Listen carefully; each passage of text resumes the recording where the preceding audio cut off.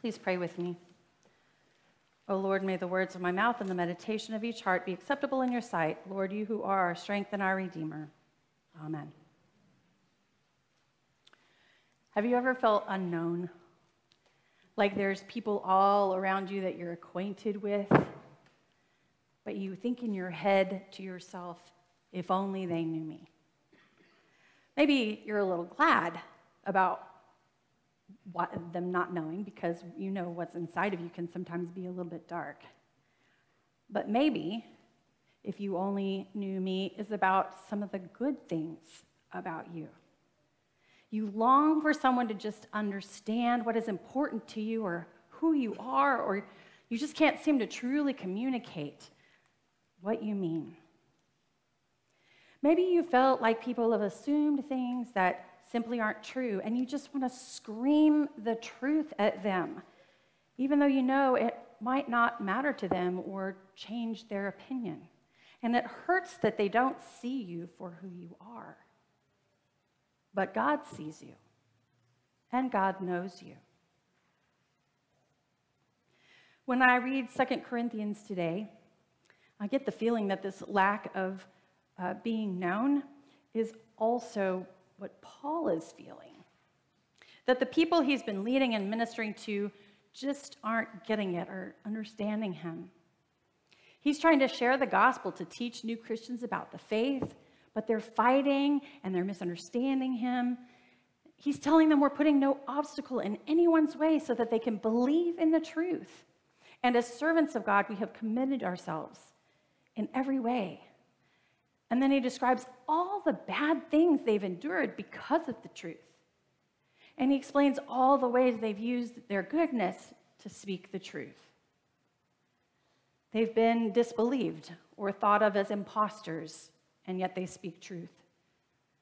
He claims that while he and his team of ministers are well known, they are unknown. But God sees Paul, and God knows Paul. In our gospel today, Jesus teaches us all about the truth too, and being truthful to ourselves and to others. Our gospel today warns us against portraying ourselves wrongly in faith. Because this is the thing, if we're practicing our faith in front of others so that they'll know that we're faithful, or they'll know that we're Christian, or they'll know that we're pious, then we've really missed the point of our actions. Because our actions are to be practiced to keep us in relationship with God and in relationship with others, and for reconciliation to God and others. We aren't doing those actions for our own sake, to point ourselves out to others. I don't think Jesus here is really telling us not to do these things in public either. Rather, Jesus warns against selfish motivations. We're supposed to practice our faith in community, but not to shine the light on ourselves.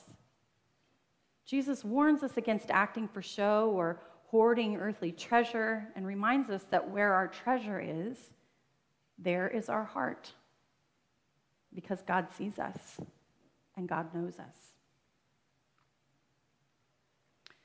Today, Ash Wednesday, is our opportunity in particular to be reminded that God sees and knows all of us, all the parts of us.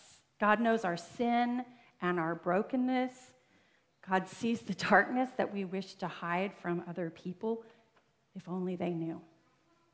But God also sees the good created in each one of us. God sees the real you, the truth about who you are, what you love, what's important to you, who you love, how hard you try, what you want others to know when they assume incorrectly or simply misunderstand you all the time. The prophet Joel invites us today to return to the Lord our God, for he is gracious and merciful, slow to anger, and abounding in steadfast love. Just as Paul urges us to reconciliation, so does Joel, the prophet. Even in all our darkness, even in all our sinful tendencies and ways, the Lord says, even now, return to me with all your heart, because I see you and I know you. Ash Wednesday reminds us of the darkness and the brokenness within us all. It reminds us that the penalty for sin is death, because we are dust, and to dust we shall return. But it also prepares us to reconcile with God through Christ. We are urged today to return to the Lord because God is merciful and slow to anger and abounding in steadfast love.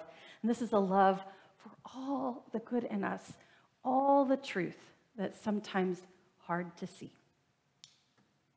Yet as hard as it is, God sees us and God knows us. God sees you and God knows you. Return to the Lord and know God as well. Amen.